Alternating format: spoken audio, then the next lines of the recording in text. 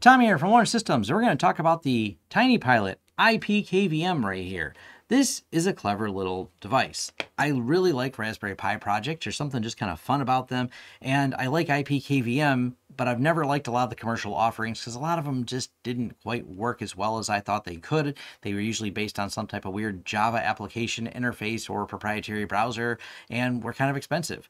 Now, this is a single KVM. So we're not talking about one that splits into many. So you're not going to take this one device and control 10 devices with it, or are you? And I bring that up because there is limited support, and they do have a list, which I'll show, where they do allow this to be plugged into like a 4-port HDMI KVM, a 2-port one or an 8-port one here. And they have some limited compatibility with a couple of these. So this list is probably growing, and this is what it looks like in April of 2021, but that list may get longer. We did test and it did work with this older IO Gear 2-port one that we had, but it didn't work with our IO Gear 4-port one. We're not really sure why. It's kind of a mystery, but nonetheless, at least there's a couple of them on that list that maybe you have or can find for a relatively good price. But for our demo today, we're only hooking up to a single computer, specifically a laptop. So let's dive into the Tiny Pilot project. Now, full disclosure up front, this was sent to me by Michael of tinypilotkvm.com. And as they say right here, it is an easy to use, low cost device to manage your servers.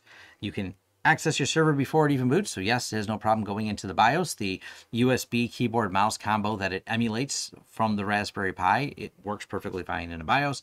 Lightning fast keyboard and mouse forwarding, fast high quality video capture. That's true too, no problem. 30 frames a second at 1280 by 720 with about 200 milliseconds of latency. All those things are true, but I wanted to kind of dive into a real world use case scenario. And what I mean by real world is I've restricted, and I just logged in, SSH'd in and did it as iPerf. I've restricted this all the way down to about 500 kilobits a second. By doing this, I've simulated what it might be like to manage this thing remotely. Now, I'm not going to really account for any latency you may have over remote. That's going to be varied, but assuming you have a normal connection without too much latency, but maybe more bandwidth restriction over a VPN, that's what I wanted to demo this as. It definitely worked perfectly fine without any latency when you're doing it in real time on the same network. But I know the reality of it is, and where a lot of IT providers may be interested in a product like this, is managing those one-off devices our clients have, or home labs that go, hey, I don't have IPMI on my motherboard or a lights out management system or an iDRAC system, so I want to be able to manage these computers. You can do this, and of course, being able to do it remotely, that's even better. So here is what the Tiny Pilot looks like, even over, and you can kind of see where I move the mouse and there's a slight delay, even over a 500 kilobit connection. So yes, it will, or at least should, work perfectly fine in most VPN situations. Typing as well, so let's go ahead and type in Notepad here. This is, oops, I backspace. You can see this is actually pretty usable. Except for now I typed too many times backward. This is a test. So there's a little bit of lag with this level of bandwidth restriction. Of course, this would be even faster if you're dealing with something that's remotely a terminal. And, you know, that's going to be probably a pretty likely scenario for us where we have a few clients with devices that, well, they only put out a basic terminal interface over VGA because they're older devices. This is kind of a cool way I'd be able to get access to and manage that. Now, let's talk about the VGA adapter. This I tested. I don't have it plugged into the laptop that I have kind of off to the side here. We're doing the testing on, but this has HDMI out, so HDMI in. But we did test a few devices with the VGA adapter. That does include this IO Gear because the only output on this happens to be VGA in and VGA out. It's an older device that we had in a box that we got out just for playing with. And when we connected it like this, it worked fine. I was actually shocked at how well this works. Now, if you're wondering what the extra little USB cable is dangling here, that is because you do need to power converting VGA to HDMI. They are different protocols, so there's a chip in here that has to be powered up to convert and get them talking to each other. But hey, pretty clever that this exists, so I can take something that's VGA, power it up, and plug this into usually the computer that I'm pulling from the VGA from to give this power. Now, how does the rest of this work? That's pretty easy. Here is the Tiny Pilot with the 3D printed case they provide. It says Tiny Pilot on the side. Well made, well machined. It is actively cooled with a fan, but don't worry, it uses such a little processor, it doesn't really seem to even get warm at all. This is the little power adapter that says Tiny Pilot on here. We have the data versus power in split. And if I wanted to power off the Pi, I could just do this. It only takes about a minute to boot up. Over on the other laptop, we just have the HDMI plugged into the HDMI port, and then we have the USB plugged in right here. They provided all the cables and everything in the kit when you order this, so everything's complete when you're buying these, which is nice. This is actually a nice feature of the Tiny Pilot and kind of how they are marketing this. So the project itself is open source. You can download all the source code, or they offer a support model version and a turnkey version, and that's what this essentially is a kit. My heart is with all the people who are the DIYers and want to build everything themselves, because I'm definitely doing that many times. Other times, I want something that I can buy that solves a problem, and I love that it's based on open source, but it can be nice to have someone offering a turnkey solution, because some people do not want to or do not have the time to invest in DIY. So I like the fact that they're catering to both markets with this product. And let's cover that really quick. So you can go to their website.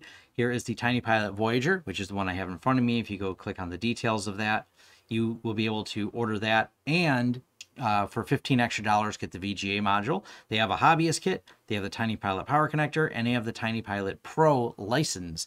The Pro license gives you updates and support. So if you wanted to get updates that work right through the browser, and I'm going to show you how that works. Let's go back over to here. You go to System, and we can say Update. It'll see if there's a new version and see if there's an update available. That's part of the support package that comes with it. I think that's kind of a clever to build this all inclusive with a turnkey option like that. Then we go over here and say, what about changing the security on it? We go to Security, require username and password. You're just a checkbox away. Out of the box, it already ships with HTTPS enabled for the remote access. Pretty straightforward, but I still recommend, in terms of setting this up, if you were to deploy this at a client, you're probably going to want to put this over on a separate network that is, you know, your management VLAN, and lock it down like anything else that, well, is a management platform for control of a network, because this is giving you direct access, keyboard and mouse, to a system there. But of course, you can SSH in and change all the credentials, and right through the web interface without any SSH access, you can go here and add a username and password to it. Of note, while we were testing here, it has no problems with multiple people at the same time logging in and being on this system. So I thought that was actually kind of clever. I'll scroll down a little bit though. You can see you do have a full keyboard here. So if you want to do things like press Alt, Control, and Delete, you can certainly do that, and it'll send that command there. And same thing with any of the F keys. Print lock, scroll lock, all the keys are available. Also has the option of going full screen. So doing this kind of gives you a nice instant full screen access to that particular system. And like I said, even with this restriction of low bandwidth on here, I'm actually just amazed at just how well this works and the frame rates it supports. Of note, and I will do this real quick, I'm going to unplug it and plug it back in and show you it jumps to different resolutions without a problem. So if we plug it back in again, you'll see it doesn't take any time at all. Here we go. And now I'm going to restart this computer. Power, restart. And watch the resolution change even while it's plugged in without any problems at all. This is something that some KVMs will get stuck on, unfortunately, is waiting for the resolution change as long as you have the power cycle of KVM. I never had that be the case here. Going into a BIOS, going into this and connecting different machines, whatever the resolution is, it just seems to take it like a champ and adjust, and away we go. So that part worked really, really well. And I will mention the elephant in the room. I have it in a tab over here. Other people say, what about the Pi KVM?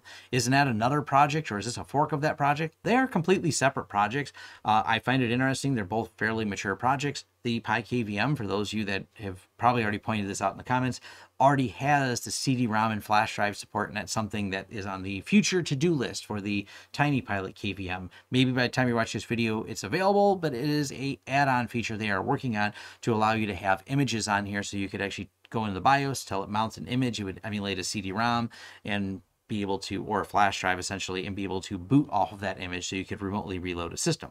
But my overall on this, I really like the project. I like the fact that it's turnkey, complete, very simple to use, and I didn't even have to ask any questions to the developer when it came to support. They sent me a little sheet that had the username and password to SSH into this. The web interface by default comes completely unsecured, so I really recommend checking those boxes if you buy this kit as a project to secure it.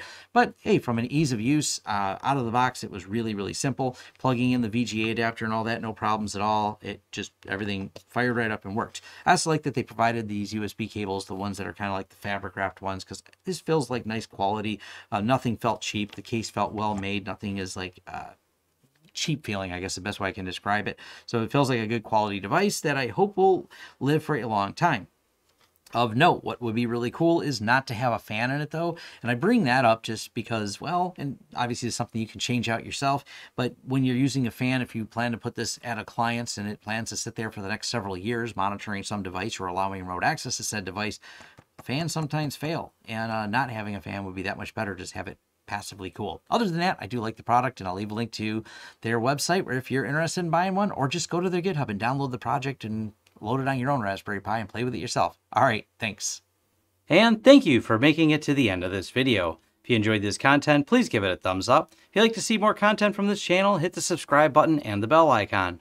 To hire a Sure project, head over to lawrencesystems.com and click on the Hire Us button right at the top. To help this channel out in other ways, there's a Join button here for YouTube and a Patreon page where your support is greatly appreciated. For deals, discounts, and offers, check out our affiliate links in the descriptions of all of our videos, including a link to our shirt store where we have a wide variety of shirts and new designs come out, well, randomly, so check back frequently. And finally, our forums. Forums.lawrencesystems.com is where you can have a more in-depth discussion about this video and other tech topics covered on this channel. Thank you again, and we look forward to hearing from you. In the meantime, check out some of our other videos.